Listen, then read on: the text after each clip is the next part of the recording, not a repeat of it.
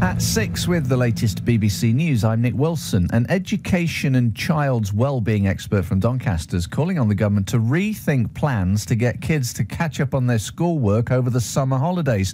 Frederika Roberts is from the Education Wellbeing Collective.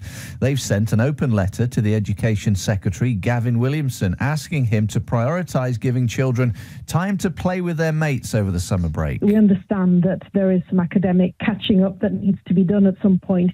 But all the research shows that unless children are emotionally and mentally well, they're not in a good place to learn. So the priority has to be to support their well-being and their mental health. The Department for Education says they've created a mental health in education action group to specifically look how to support children's well-being. Good morning. It's 7 o'clock. I'm Nick Wilson with the latest BBC News. The government's being asked to rethink its plans to get children to catch up on their schoolwork over the summer holidays. Frederika Roberts is an education and child's wellbeing expert from Doncaster. She's part of the Education Wellbeing Collective. They've sent an open letter to the Education Secretary, Gavin Williamson, asking him to prioritise giving kids time to play with their mates over the summer. We understand that there is some academic catching up that needs to be done at some point, but all the research shows that unless children are emotionally and mentally well, they're not in a good place to learn. So the priority has to be to support their well-being and their mental health.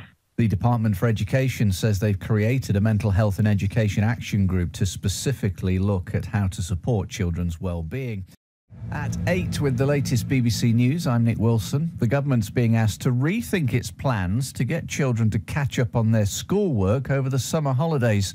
Frederika Roberts is an education and child's wellbeing expert from Doncaster. She's part of the Education Wellbeing Collective. We've spoken to her live this morning.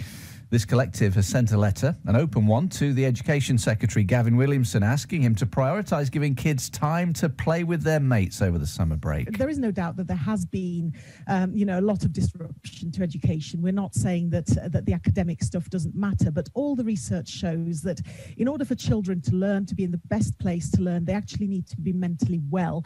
They need to be emotionally well. And actually, they have missed out on so much time with their friends over this time because, yes, they've been at home learning, etc., for much of the year, but actually they haven't been able to play out with their friends.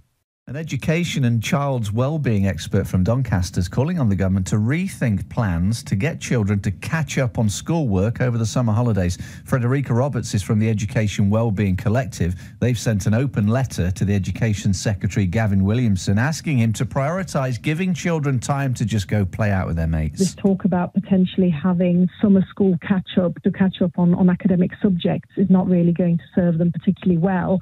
What they really need this summer is to be able to play outside with their friends, to talk to their friends, because that's what they've been missing out on, really, that connection with their friends, and that is absolutely huge in terms of their well-being.